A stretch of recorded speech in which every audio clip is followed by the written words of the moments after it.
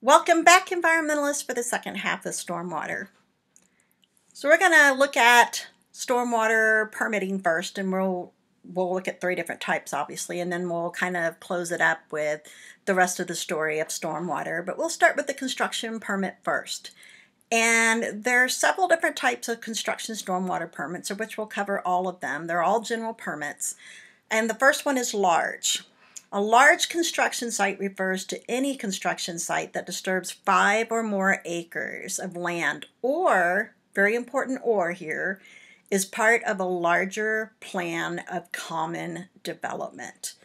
That larger plan of common development basically means it's like a subdivision or a retail area. It's something that has planned building and it's zoned for that area and it's happening all at once. So that's a larger plan of common development.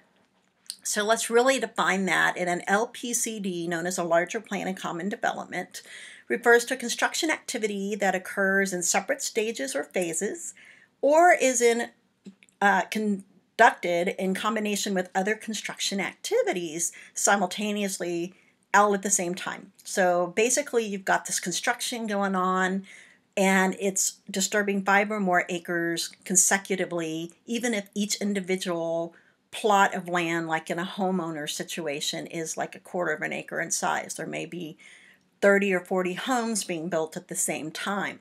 So when 5 or more acres are disturbed at the same exact time, regardless of who is disturbing the land, a cumulative environmental impact occurs because there's all this land that's been exposed and cleared for building. And so when that washes off, it's not just washing off from that 1/4 acre home site, it's washing off from all of those 30 or 40 houses going in at the same time. This is the cumulative effect right here. So the constituent of concern, and constituent refers to a water quality constituent, something that is tested for. We're worried about dirt when it comes to construction. Sediment, dirt, or silt. They're all the same thing. These are the primary pollutant of concern at any construction site because of the following. 1, they impair water quality. Well, duh, right? I mean, you can't see through the water. Well, that's going to be important to fish and aquatic plants who need photosynthesis or water clarity not to get caught by their predators. Reduces sunlight for photosynthesis in aquatic systems. Limits respiration for aquatic organisms, and can carry pollutants and excessive nutrients attached to the sediment to a water body like a lake, a river, or a stream. This is exactly that view from the sky. So it's been raining, and I want you to follow this water right here and notice how the sediment is just so rich as it's feeding in. It's very thick. It's feeding into this lake. Well, that lake is filling up with sediment over time. And that's the fate of all lakes unless we clean them out. That's just called dredging. Very expensive for the taxpayers to do that. So modern day, we've made all these lakes from damming up water bodies, and we're running into this problem of sedimentation. So going back to the larger plan of common development known as an LPCD, I thought I would take a subdivision that's been built out and kind of show you what it would look like if we didn't have houses there. So if the circled house is built by a private homeowner, it's still considered a large construction site because it's part of a larger plan of common development. So this house is going in right here, but let's say all of these houses are going in at the same time. Okay. So when you look at the entire subdivision as a whole, you can see how it would disturb more than 5 acres, even though that one little house right back here did not. But together they all will. So it's a cumulative effect, and it has a negative impact to the environment. I like to use the example of a pecan pie or pumpkin pie at Thanksgiving. You eat all of the pie at once. You're probably going to tip the scales a bit the next few days, weeks, or maybe even a month. If you spread the eating of that entire pie over the course of a month, and you're exercising regularly and you're not exceeding your caloric intake, you're not going to gain weight. But you will if you have it all at once and you don't control that caloric intake. So it's the same analogy used for the environment. So if the subdivision is built by multiple construction companies, so I put 4 construction companies here, each company's construction site may not disturb 5 acres total, but they're individually considered a large construction site because they each contribute sediment to the environment from the same holistic area. So in other words, from the same subdivision. Because remember, these houses haven't been built out yet. It's just, this is an established one in the picture. I'm just trying to give you an image of where the houses would be and the construction would look like. So each individual lot contributes to the big picture. So each one of these companies would be or require a large construction permit. So what is a small construction site? These refer to any construction site that disturbs 1 to 5 acres and is not, keyword is not, part of a larger plan of common development. So how and when would that occur? Typically it occurs when you've got a house or a business that's gone in an area where there's not much construction. So let's say somebody buys some rural property and wants to put in a corral, a building to house horses, in-law house and their main house, and they're disturbing a total of 3 acres. So they would qualify as a small construction site and not a large construction site because they're not in part of a larger plan of common development. There is such a thing as a non-regulated construction site. These are those that refer to any construction site that is less than 1 acre of land that's disturbed and is not part of a construction site that is in a larger plan of common development. Where and when would this happen? Same kind of scenario as my rural house. You buy a lot and you're building something on less than 1 acre and there is no common plan of development. So these last 2 items, small and non-regulated, don't happen as often as the largers do. And we're to a point now where I think the regulated construction industry pretty much knows that and have come to accept that there is a difference between large and small. Because when these rules came out and actually got implemented at the state level, it took years for them to actually adjust to that they weren't all small entities or non-regulated stormwater sites. They really were large sites. So what are the permit requirements for construction stormwater? First of all, both large and small construction sites are required to have a site notice, remember that from last lecture, at or near the main entrance of their site. This is to inform the public should there something go wrong, who to contact. And I gave you my example of the friend that I had. Large construction sites are also required to post one more thing in addition to their site notice. They're required to post their notice of intent, their NOI. We learned about that in the last lecture. So it has to be side by side next to the site notice, and that also tells them what the permit number is, the public, what the regulating entity is that's regulating that site, and so forth. All regulated construction sites are required to write and maintain and update their stormwater pollution prevention plan. Remember that term known as the SWIP? Before they apply for the general permit, not after. Because when you sign that dotted line on the NOI, it says you're already in compliance. So if you make the SWP3 after you've signed that, you're not in compliance, and that's breaking the law. So the Stormwater Pollution Prevention Plan is not required to be submitted to the EPA or a State Department of Environmental Quality for approval because it's a living document. It stays on site. It changes on a regular basis. At a construction site, it should be like daily because they have a requirement to maintain a site map with their best management practices. And the idea is the updates help minimize pollution because the company is checking their best management practices for effectiveness, keeping track of them like this person is right here with their foreman to make sure that their best management practices are in compliance. Large construction sites are required to inspect their best management practices on a set schedule that is in and outlined in their Stormwater Pollution Prevention Plan or SWEP. The general permit allows for 2 options. Option 1, the site or large construction site is required to inspect their construction site every 14 calendar days and, big word and there, within 24 hours of a qualifying rain event of 0.5 inches or more. That and part is kind of a bummer if you've got like 10 construction sites going on and you're on vacation and it rains.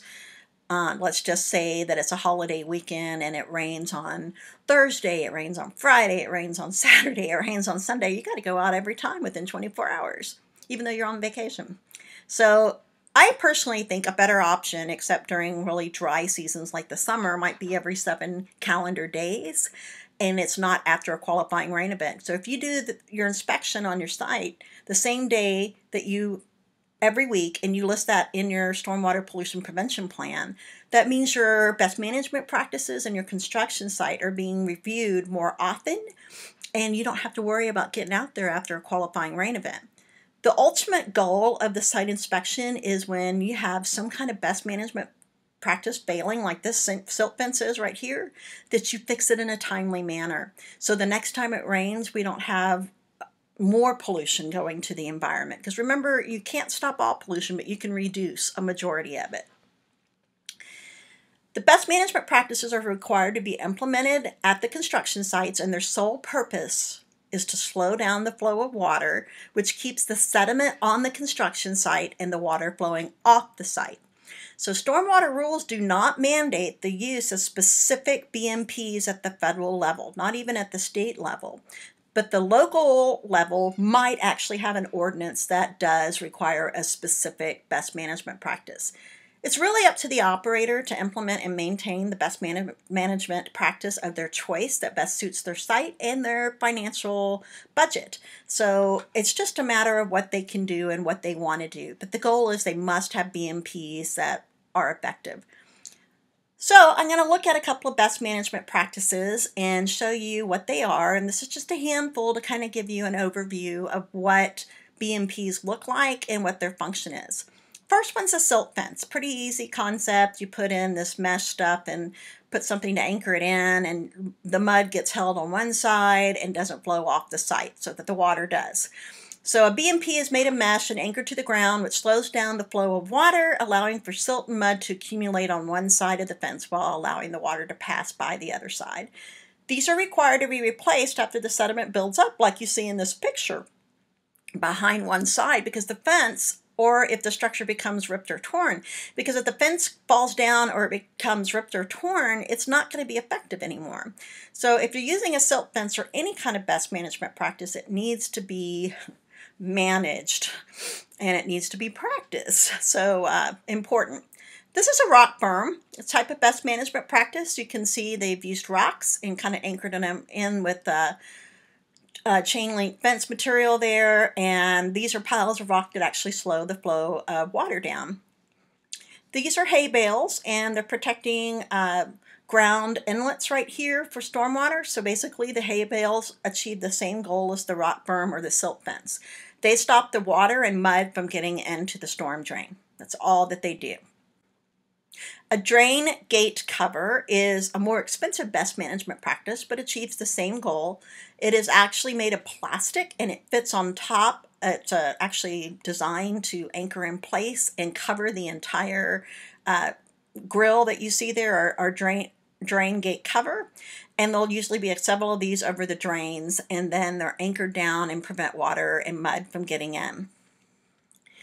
Mesh, or geotextiles, is another name for it. These are BMPs made of mesh, usually impregnated with grass seeds to slow the erosion of exposed ground when it rains. And ultimately, they'll help in the development of final stabilization, where grass will grow and you won't have raw sediment anymore. That's important to closing your construction site.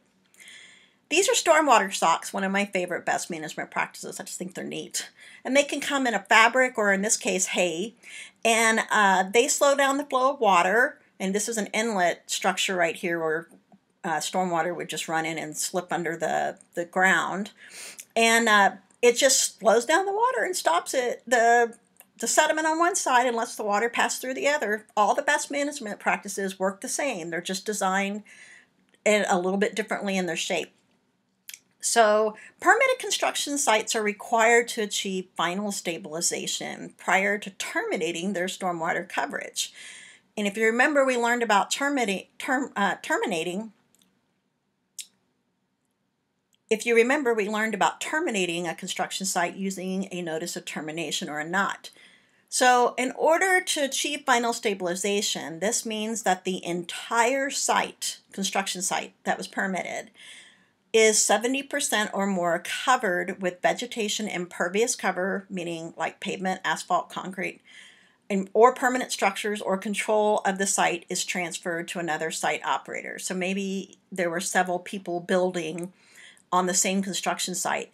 That operator, whoever did the groundwork, may turn it over to whoever does the foundation, and they may turn it over to the electrical, who may turn it over to the exterior. So it could go into a series of phases like that. So let's move into the industrial multi-sector general stormwater permit requirements. A little bit more on this one, more complex, but still not very hard to follow. The industrial multi-sector general stormwater permit requirements are permit requirements that apply to 29 very specifically identified sectors that EPA has selected and identified as having significant potential to discharge pollution or contaminated stormwater. These sectors are coded using standard industrial classification codes, SIC codes. This system is a short numerical code that corresponds to a book containing detailed descriptions of industrial activities. And the North American Industrial Classification System, known as NAICS, is that book. So if you were to look up a school, or you were to look up a post office, or you look up a construction site, or you look up a repair shop, or you look up a car wash, they'd all have a very specific number and very specific description. So there's a standard industrial classification book, and then there's the NAICS system. And the North American Industrial Classification System is the most recognized, has the same numbers as the SIC, but it's the more updated version of the two. So if an industrial's SIC, standing for Standard Industrial Classification Code, is listed in the industrial MSGP, which stands for Multi-Sector, right up here, General Stormwater Permit, MSGP, Multi-Sector General Permit, such as 3411. So if you look at 3411, that's metal cans. That's a producer of metal cans, okay? Not just metal cans in general. It's the SIC code for people who manufacture metal cans. And then you come up here and you can see that in the red, they're required to do the permit. But let's look at 5812. 5812 is a retail place. It's not listed in the permit. So if it's not listed in the permit, it doesn't have to do anything. They're exempt from stormwater requirements. So the bottom line is your SIC code for your business must be listed in the Industrial Multi-Sector General Permit in order to even have to worry about it. It's kind of like going back to waste and product in the waste lecture. If it's a product, it's kind of off your screen. That's kind of how not having your SIC code and the stormwater permit for the industrial permit works. So if it's not there, yay! But if it is there, you've got to worry about it. So there are three options once you discover your SIC code. Again, SIC stands for Standard Industrial Classification Code. So once you discover your SIC code is in the Multi-Sector General Permit, the three options are as follows. No discharge. That means the site will never ever have a discharge even during an act of nature, which is like a big giant flood. Number two, they have no exposure, and that means the facility certifies the site will not cause pollution or no exposure 100% of the time, rain or shine. That's a hard one to do.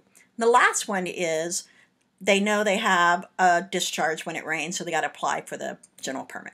So you can imagine most opt for number three, but a few try to do number one and number two. So once a facility determines they cannot meet no discharge, because very, very seldom that happens, you could, in theory, have a hole in the ground deep enough to deal with a 20-inch flood. I had that happen when I worked at TCEQ. An inspector sent me out to a site out in the country. The guy had dug like a 15-acre retention pond, and he said, now, honey, if it were to be a 20-inch rain, this area is going to be buried and TCQ Region 9 is going to be completely underwater. I don't think they're going to care if I have permit coverage. I had to laugh and I was like, you got a point, but nevertheless, I'm still here to inform you that if there were to be an act of nature where you had this unbelievable flood, you would still be required to have permit coverage and you'd be out of compliance. He said, I'm fine with that. He said, I'm claiming no discharge. He's the only site I've seen that's done that. I've seen more people try to apply for no exposure and most of them can't meet it, but I've seen a handful that actually do. So if you can't meet no discharge or no exposure, you have to apply for the general permit for the industrial multi-sector general permit. What is required of you once you apply? Well, really, it's before you apply. Develop a SWIP, which is the same as what you saw for construction. It's a stormwater pollution prevention plan written for industrial activities. You must implement, maintain, and yes, inspect your best management practices for effectiveness. Number 3, you submit a notice of intent after you've done those things above that. And then on an annual basis, you assess how your site is working. Are your best management practices doing their job? Do you need to modify that? Is it merited to do so, or is everything working on as it should? So it's a pretty simple process. All permitted facilities in terms of monitoring are required to conduct environmental monitoring if they have applied for the permit. However, facilities that are no discharge and no exposure sites do not have any environmental monitoring. Okay, none. There's no reason for them to. So if you have applied for the permit, here's what you're going to have to do. Everyone has to do 1 and 2 on the top, which is quarterly visual monitoring, which we talked about in the definitions. And that happens during qualifying rain event, basically to make sure there's nothing weird about the way your rainwater looks or smells or characteristics of it. Number 2, you have to conduct heavy annual metals monitoring, which basically means this. You're testing for a list of heavy metals that EPA has identified as high-risk metals. And you can opt out of all, some, or a handful of metals if you don't have them on your site. You simply write it in your plan. Now, about half of our permitted facilities have additional monitoring requirements to the top. So here's what they would have to do in addition, and they find that in the second half of the permit. The first one they may have to do is benchmark monitoring. The second one they may have to do is effluent monitoring. Truly, there's only a small fraction of the 29 sectors that have to do effluent monitoring, and over half have to do benchmark. But if they do benchmark, they may also have to do effluent. You're not going to find an effluent without a benchmark. So what's the difference? Benchmark basically means that you take 4 samples throughout the year during what's considered a quarter. So quarters are January, February, March, with peak quarter 1, April, May, June, quarter 2, July, August, September, quarter 3, and the remainder of the year, quarter 4. And it's an average of your numbers. An effluent monitoring is a number for that quarter. If you bust it once, you're out of compliance. So it's in tune with what a wastewater treatment plant would have to worry about. They bust their limits, they're out of compliance. Same thing with a public drinking water plant. So let's look at the last of the general permits, called the Municipal Separate Storm Sewer System Permit Requirements, known as an MS4. Again, the S4 is for SSSS, Separate Storm Sewer System. And let's look at their permit requirements. So municipal separate storm sewer system means that you have a sewer pipe that is not combined and commingled with a storm drain pipe. In other words, they don't go to the same place. The sewer pipe's going to a sewer plant known as a wastewater plant. The storm drain goes directly untreated to rivers, lakes, and streams, or coastal waters, depending on where it discharges to. So what is an MS4 by definition? They're publicly owned and operated MS4s, municipal separate storm sewer systems, that could include, but not limited to, ditches, curbs, gutters, storm sewer lines, other conveyances, and any similar means of collecting runoff to reduce flooding. So basically, that's the goal with an MS4. These would be things like MS4s right here. They're ways to move rainwater off the streets. That's the bottom line, to reduce flooding, which is another reason why we don't put trash and dump in these things right here, because it reduces the ability of the storm drain to do its job. So there are two types of MS4s. There are large and small. An MS4 that's large has an urbanized area of concentrated population with a population of 100,000 or greater. And there's a formula that's used to determine what is a large regulated MS4 versus a small regulated MS4. So what's a small? It's an urbanized area, UA, urbanized area, with a population less than 100,000, or an outside area, outside of the urbanized area, identified on a case-by-case basis. So in this map right here, you can see that this is a stormwater map showing you a county, and the dark area basically, folks, is unincorporated areas, but you can see how the legend reads areas that are urbanized and areas that are not. So the areas that are within the urbanized section, whether or not they're a city or not, still have to have an MS4 permit, which means they've got to do a slew of things. They have to have an inspection program for their industrial and construction sites within those areas. They've got to have an enforcement person, so that means they have to hire somebody, usually have a car dedicated for them to get out and see sites. And they have to enforce against construction and industrial facilities if they're non-compliant, which is not really what you want to do as a city, because you want that business to stay where it is. It's expensive, no doubt. If you become a small regulated MS4, it's not a happy day. Large ones have known for a long time, and the large ones in Texas would be ones, all the big cities, and there were like over 20 of them. So regulated MS4s are required to do the following. They have to identify their sources of pollution. So they got to find where the industrial and the construction sites are, where the residential causes of pollution are. They have to mitigate, which means they have to enforce against it. They have to conduct monitoring to quantify the pollution levels and the sources. That means they have to have a sampling program. They have to enforce against entities such as construction sites or industrial facilities, or citizens, even, who may fertilize their yard, or people who dump their oil down a storm drain. And they have to perform public education about stormwater pollution and prevention. So you may have seen something like this in the past and on a storm drain. Well, that storm drain stenciling, that's part of their education and mitigation program. So let's get to our science servings. We're always happy about science servings, aren't we? Because it means we're towards the end of the lecture. So in our science serving, every major city has a stormwater program, and you will see evidence of their educational programs in unique places like this. For example, here's the city of Houston. See where it says storm sewer? That's a lid, a manhole to access the storm sewer. So that tells you if it's a storm drain, a water drain like a PWS, a public drinking water drain, or if it's a wastewater drain. You'll see the names on it. The EPA started regulating stormwater back in around 1990. So up until then, they only regulated point source discharges like from wastewater plants instead of non-point source pollution like stormwater.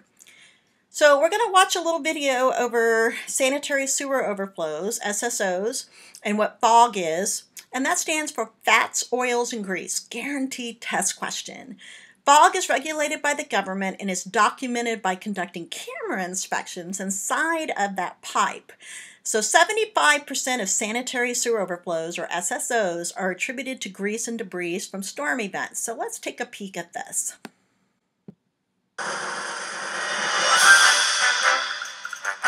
This message is brought to you by Newcastle County and me, Perry the Pipe, urging you to cease the grease. Dumping grease down the kitchen sink?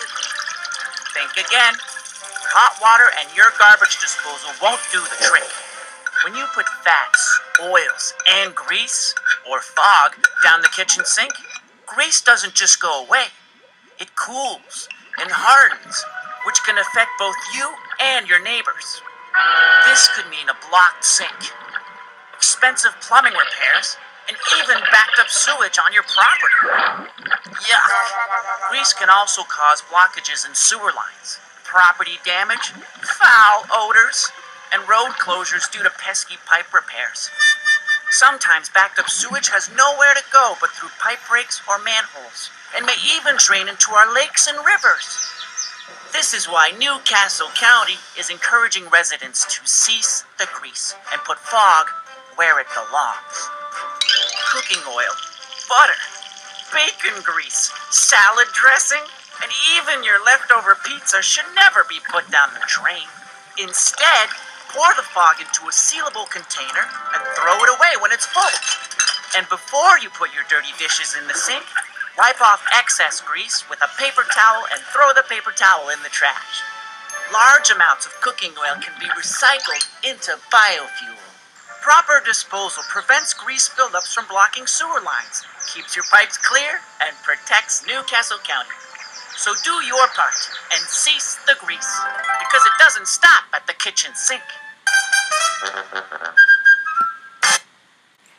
A little cheesy, I know, but fun because it totally tells the story of what happens with fats, oils, and greases known as fog in our sewer lines. So you may not live in that county, obviously, but it's a message that every MS4 has to share with their citizens, is the unfortunate story about clogged drains because of fog, fats, oils, and grease. So as we leave for the day, one more video and we will conclude with our final thoughts. What happens when you build up fats, oil, and grease? If you answered pounds, you're right. This is pounds of untreated raw sewage draining into our sewer system properly. But this is untreated sewage getting backed up in our sewer pipes. Raw sewage that could flow onto the streets and into our ocean. I've heard some horrific stories. The sewer lines plugged up and just backing up into the sewer system into the streets. A lot of times that will get into the gutters, sometimes into the catch basins, and unfortunately sometimes it can leak to the beach. Built-up fats, oils, and grease, also known as fog, caused more than 20 sewer overflows in Long Beach in 2010. When the Long Beach Water Department instructed me that I had a problem, I was in denial. I'm sure that there are restaurants that use grease more than we do and gets into the sewer lines and creates a problem, creates havoc. When fats, oil, and grease are poured into the sink, they eventually begin to stick to the sides of the pipe. Over time, as more and more fog accumulates, it can start to clog the inside of the pipeline. If it gets bad enough, fog can completely block a city pipe, preventing any sewer flow through the pipe. Once this happens, sewer flows have nowhere to go but up, most often overflowing through a manhole, and then heading downstream to the nearest storm drain. Once in the storm drain system, this unsanitized raw sewage then makes its way into the ocean, which can cause major public health issues and pollution. From the cleanup, it can start off at $20,000, and the city would tack 35% on that. And when that happens, these guys have to do the dirty work. This is another heavy grease area, and you can see that the grease is built up all the way around the pipe as it's actually blocking the hammer from doing its inspection. If sewage should happen to get into the ocean, there's really no way of recovering. We cannot disinfect the ocean completely. And there are many types of fog that you may not be aware of. Cooking oil, butter, margarine, lard, bacon, steak fat, meat, cheese, and yogurt, different sauces, gravies, salad dressings, deep fried dishes like French fries. So here's how you can keep fog out of your system. Out of your sewer system, that is. We like to practice BMP, best management practices. You cannot put grease in your sinks. Wipe out your pots and pans. Put the paper towels in your trash. Pour your grease in the can. Dispose it in the trash. Now, for restaurants, they have to have a device, an interceptor or a grease trap. They can vary from prices from $200 to $3,000. So do not put grease in your sink and wash it down to our main. Appreciate that. So if you were just totally grossed out by that, that was yummy, wasn't it? With all the grease and the rat in the drain there. It's a reality in every city, not just there. So where you live, I promise, fats, oils, and grease, it is a problem where they live. Bottom line, as we leave this lesson, is remember that stormwater never gets treated, and that's why it's regulated. So kind of put a new lens on when you're thinking about rainwater and understand that when it rains, what ends up on the ground goes in here and ends up there. And so it ends up in our waterways untreated, and that's the whole reason we have the program. So our concluding really motivating thought for the day, right? Government, if you think the problems we craft are bad, just wait until you see our solutions. Unfortunately, there's some truth to that when we have some solutions that aren't working so well, like regulations or the inability to carry them out. So I just hope that you left with a better understanding of stormwater and understanding that we regulate stormwater, or the government requires that it be regulated because we need to preserve our water resources across the United States. I'll see you at the next lecture. Bye.